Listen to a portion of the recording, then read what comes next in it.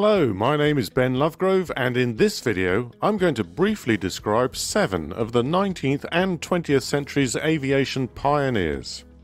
Some of the brightest and most daring personalities of the time, these 7 early aviators managed to do what to many was unthinkable. Many have wondered about their courage and the desire to explore despite the risks, to push the boundaries, and in so doing making discoveries that helped develop aviation. These short introductions may inspire you to find out more about them.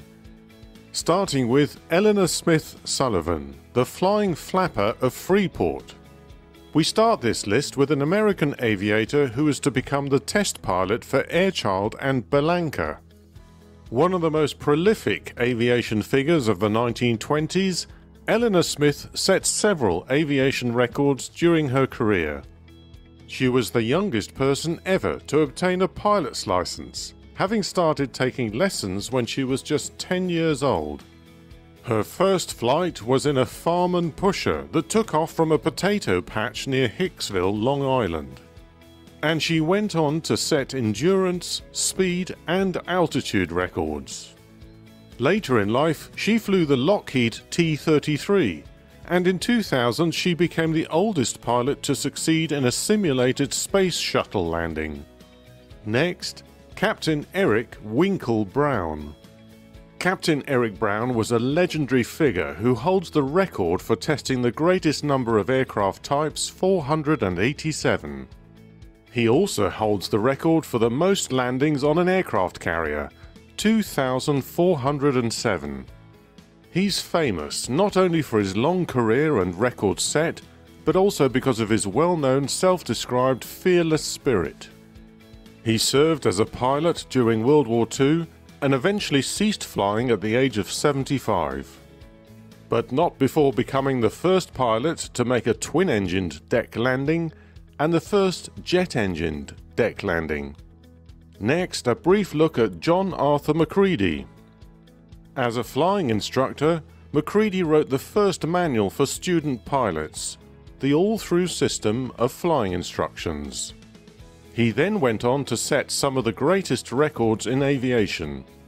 One of the most impressive is the 1921 altitude record, when he reached an altitude of 34,509 feet.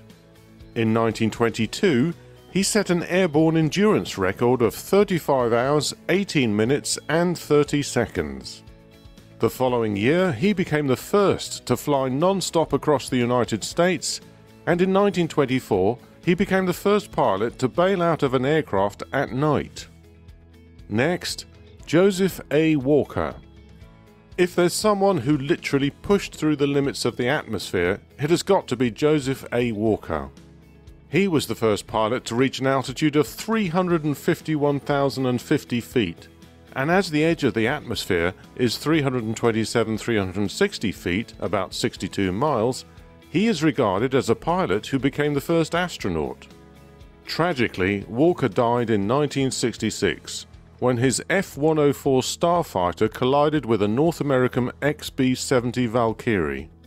Now we go back in time to Otto Lilienthal. A real innovator for his time, he was an engineer by trade and one of the greatest aviation pioneers of the 19th century. Born in 1848, he was among the first to experiment successfully with gliders. His studies and sketches are a fascinating record of early aviation. With more than 2,000 glider flights during his career, he was nicknamed the Flying Man. Unfortunately, his passion brought a tragic end to his life, when in 1896 he died after a glider flight test. One of his original gliders is today on display at the Smithsonian National Air and Space Museum. Next, Eugene Hoy Barksdale. One of the earliest professional test pilots of the interbellum period, he and his navigator set a distance record in 1924 by flying a DH-4B Liberty 400 on instruments only from Ohio to New York State. He is the author of a book on being a military test pilot called Flight Testing of Aircraft, proof of his keen eye and methodical methods. His career was also cut short by a tragic accident, when his parachute lines were severed while bailing out of a Douglas O-2. And finally, Hanna Reitsch. One of Germany's most prolific World War II test pilots, Hanna Reitsch's name has made history. A controversial character, at 14 she wanted to be a flying missionary doctor in Africa. But instead, Hanna was to become the only female civilian test pilot of the Luftwaffe.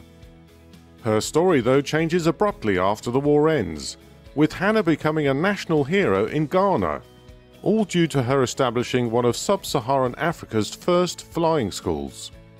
These are just a few of the aviation pioneers who have pushed the envelope and contributed to the pool of knowledge. Which aviators would you like to know more about? Subscribe to my channel by clicking the button below and let me know who you would like to know more about by posting a comment. Happy landings!